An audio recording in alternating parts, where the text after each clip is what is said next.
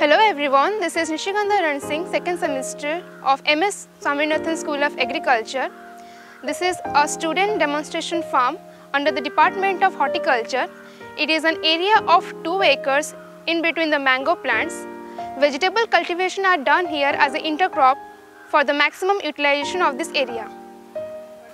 About 30 different varieties of crop of different families like Solanaceous, Malvaceous, Crucifers, cucurbits, different gourds have been cultivated here. In this farm, irrigation is also been done by different methods like sprinklers, drip, ridges and furrows and check basin. Inlet drippers are also available and they are connected to the overhead tanks. Coming to the soil type, the soil is sandy loam with high humus content. After tillage, the field is subdivided and applied with the vermicompost with basal dose of particular crops.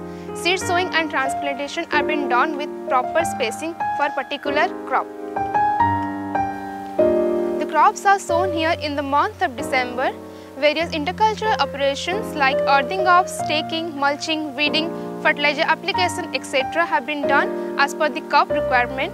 All the activities in this field have been done by the involvement of first year BSc Agriculture students.